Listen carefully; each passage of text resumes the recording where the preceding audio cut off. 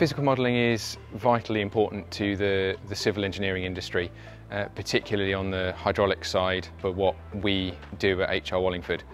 We're taking designs and we're testing those at a small scale to make sure they work before they're built in the real world.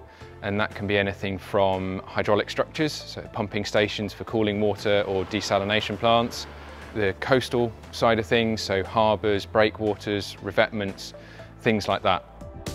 Within that, we cover a whole range of different aspects, from the stability of those structures to how they perform from a technical perspective in terms of the armour stability or the forces that act on them, or for the hydraulic structures to flow through them and making sure that that's as smooth as possible and you've not got lots of turbulence that's going to impact the performance of the pumps.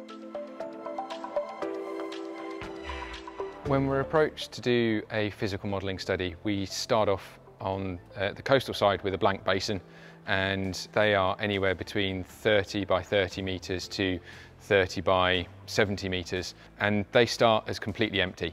We then build a representation of the seabed, and that is trying to capture any features that would change the waves, and that's what's being built in the basin behind me at the moment. We start with templates, wooden templates, and we put a compacted sand ballast in, and then we have a thin cap of concrete on the top, and that gives us then a platform to work on for the rest of our modelling. Once we've got the bathymetry, we bring the wave makers in and we check we get the right wave conditions in the right places in our models.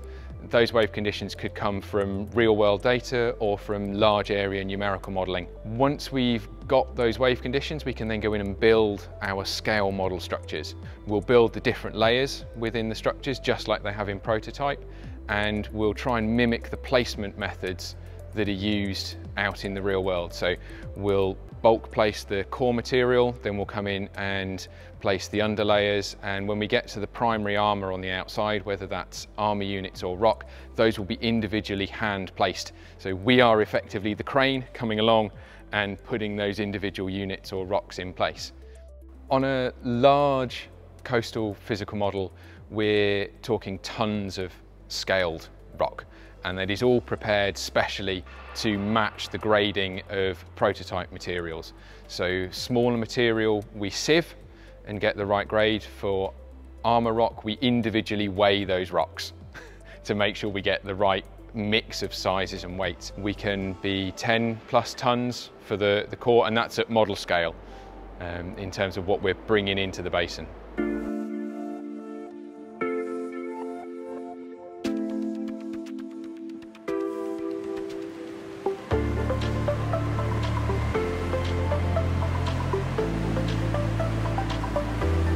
So here we've got this is the 1000 year condition, is what we call a short crested sea.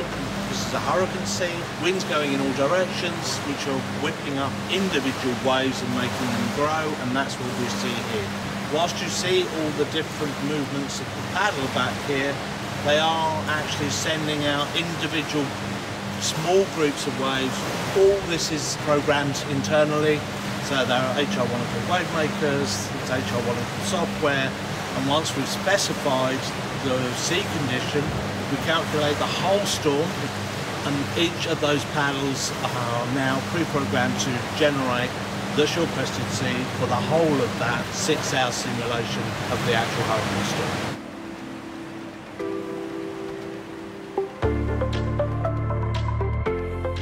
Physical modelling work requires a lot of expertise from right across our company, and is very specialist to the work that we do, and that comes right through from the engineering side through to the construction staff that are building the woodwork and building our bathymetries.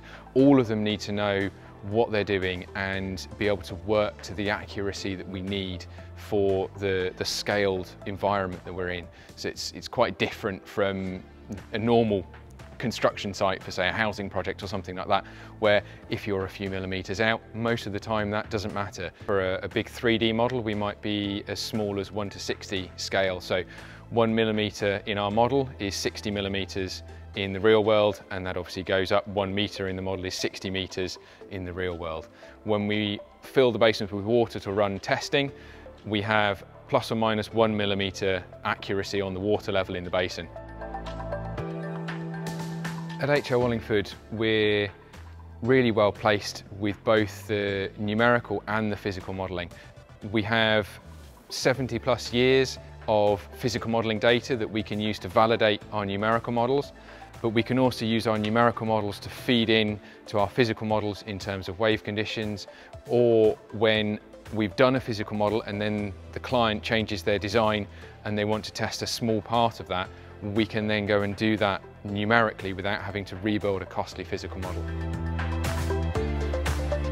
Physical modelling is here to stay, certainly through the rest of my career, and probably quite a long way into the future.